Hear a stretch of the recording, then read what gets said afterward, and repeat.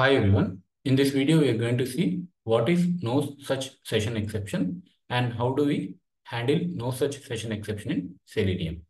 So first, let us understand what no such session exception with an analogy. Imagine you are on a phone call with a friend and your friend's phone abruptly ends the call as its battery suddenly depletes and it gets switched off. So you are unaware of this and you continue talking expecting a response. So when you get no reply, right? So you're confused and realize the call has been disconnected, right? So in the same way, when the browser session is no longer active, and when we try to attempt to call the WebDriver methods on the browser, then it triggers the no such session exception, right? So let us understand with an example. Say for example, so you can see an example here.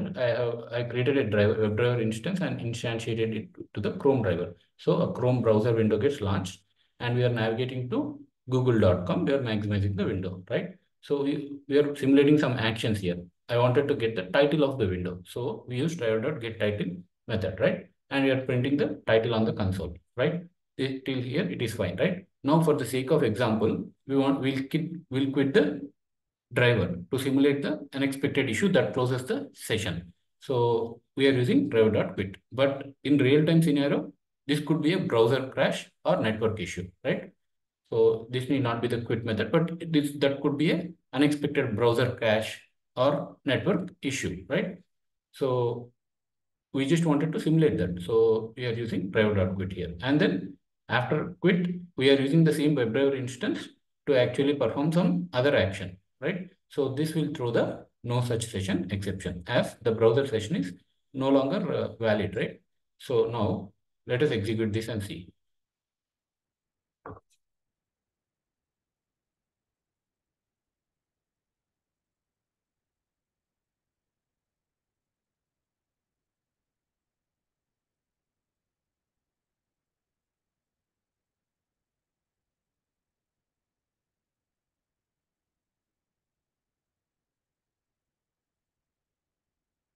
Yeah, you can see it navigates to google.com, page title is Google, and boom, you can see no such session exception, right? So after quit, so we are trying to perform some action using the same WebDriver instance. So we can see no such session exception. Session ID is null.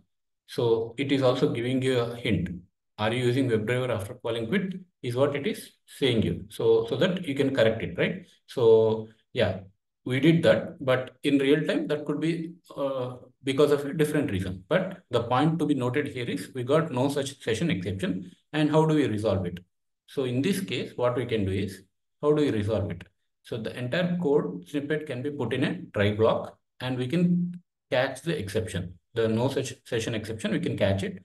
And once we catch it, right? So then what we need to do is we'll restart the driver. We know the driver session is no longer valid. So we are restarting the driver. That is instantiating it to the Chrome driver again.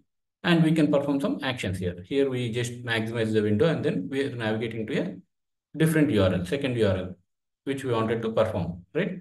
And then we perform some action here, right? Again, we are getting the title of the new URL. So that's how you need to handle it or resolve the no such session exception. So in the catch block, we actually catch the exception and then we need to restart the driver and continue performing the actions using the WebDriver instance. Now, if you see, it will navigate to google.com as per the instruction, gets the title of that page, and then we use driver.quit, right, in the try block. So it closes the browser window. And when we try to perform an action, so then it will throw the exception. So that exception will be caught in the catch block. See, it closed the window. Now it is trying to open the new window because it's now in the catch block. It's executing. See, you can see page title is Google. No such session exception occurred. Session ID is null, right? So this, we are here now in this catch block. And now using this, a new browser window has been opened, right? So it navigates to youtube.com and then, yeah, it has to again, yeah, it quits it, right? Finally, it quits it after printing the page title, right? So now we are not getting no such session exception, right? So this is how you actually resolve the exception, this exception, right?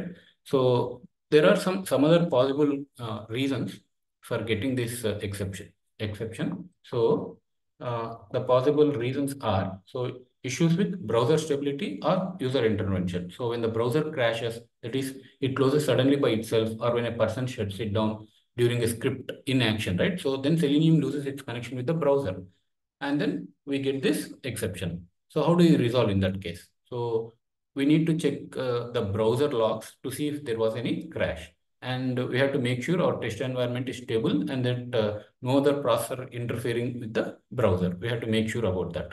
And also, we have to make sure during the execution of the Selenium script, right? So no one should manually close the browser, right? So let the script manage the opening and closing of the browser, but manually you should not actually close the browser. So that's how you can actually solve this issue, right? The second reason, possible reason, could be network delays or extended operation times, right? So there could be scenarios where some operations take an unusually long time, right? Or network delays might occur, and which leads to the session timeout. And then it triggers the this exception, right? No such session exception. In that case, how do we solve it is, we have to ensure that our network is stable and there are no interruptions, right? And also if we need to keep the session alive, right, always, so you might consider using the methods like, driver.get URL or driver.refresh. You have to use this periodically in your script. So just to make sure that our session is alive, right? And the other possible reason could be with the parallel, right? Parallel sessions, problems with parallel Selenium sessions, right? So when you're operating several Selenium sessions at the same time, right? Without adequate control, then that could cause the conflict in the sessions, leading to this exception, right? So in that case, how do we solve it is, we have to isolate the WebDriver instances. We have to ensure that each WebDriver instance runs in its own thread and does not share the resources across the it does not share the resources with others, right?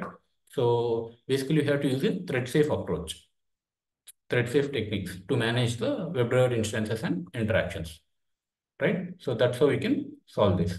And the last one is like, there could be some incompatibility between your browser version and WebDriver version, right? So there could be some mismatch between these versions. So in that case, how do we resolve it is, we have to always keep our browser version and WebDriver version up to date, right? So that's how we can solve the last one, right?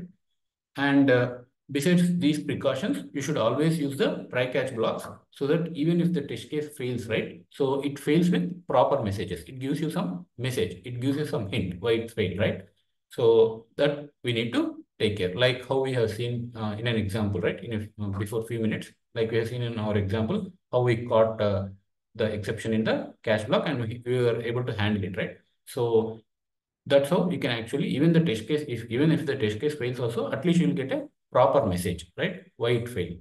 That's how you need to resolve it, right? So this is how you actually handle the no such session exception. So in this video, we have seen what is no such session exception and how do we resolve it and what are the possible causes and what are the solutions or prevention precautions, right? We have to take not to get this or avoid this no such session exception. That's all for this video. Thanks for watching. If you like the video, please like, subscribe and share it.